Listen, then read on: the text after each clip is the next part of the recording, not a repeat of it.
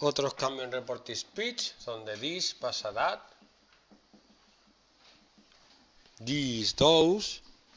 Pronombre. Pues si está hablando de una persona, diré, he perdido mi llave. Él dijo que había perdido su llave. Pues habrá que ponerla su llave. En el tiempo, today, that day. Yesterday, the day before.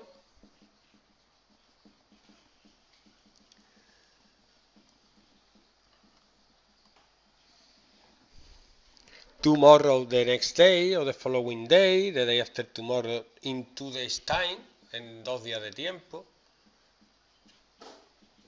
Por lo que interesa, más que esto, bueno, esto también te lo tienes que saber.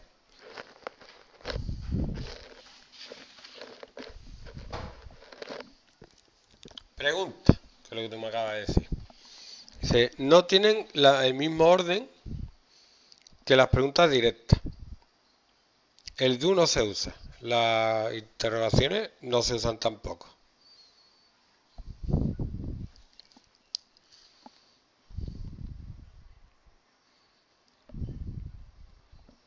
Por ejemplo,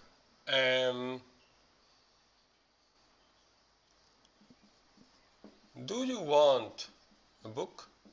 ¿Quieres un libro? Esto es una pregunta directa. Si es una pregunta directa se pone if. She asked me if I quiere, presente a pasado simple. Wanted a book. Si yo quería un libro. ¿Vale? Does your sister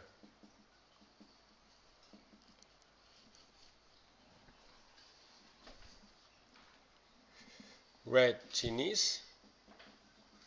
¿Lee tu hermana chino? She asks me if my sister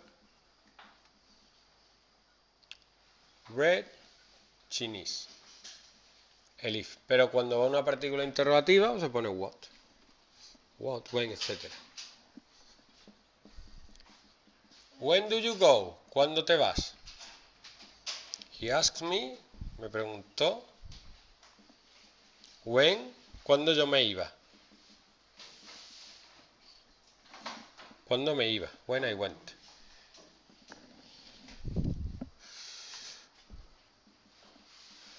What do you want for dinner?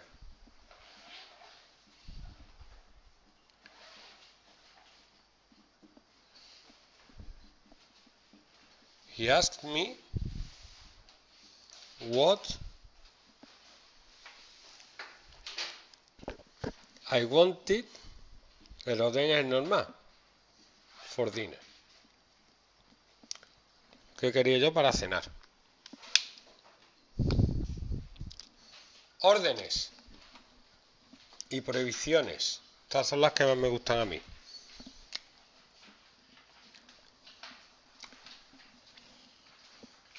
Have a seat. Siéntate.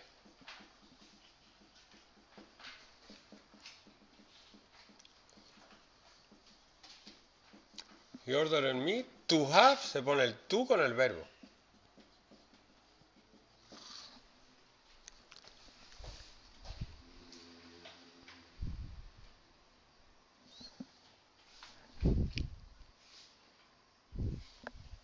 Peticiones.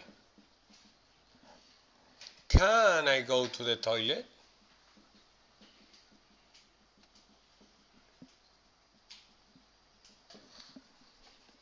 He asks me if he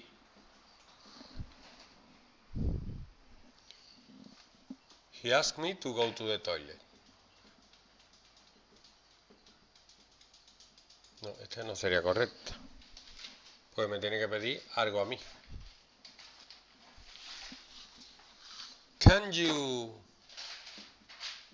open the door?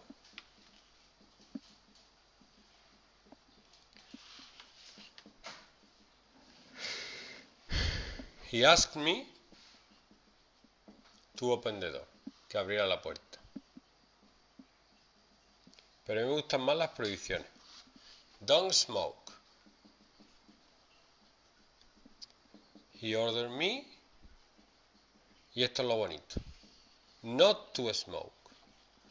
Not to. Delante del to se pone not. ¿Vale?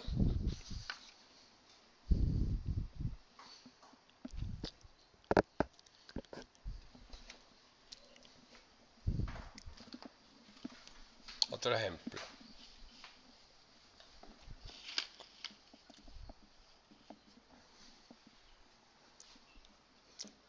Don't feed the dog. No le sé comer perro.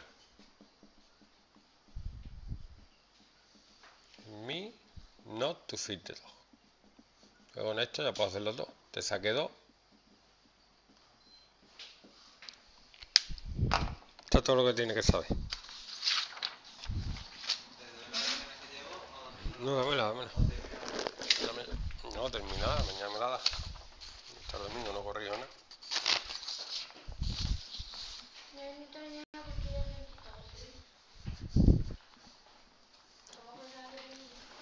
Yo no voy a suspender ni voy a repetir.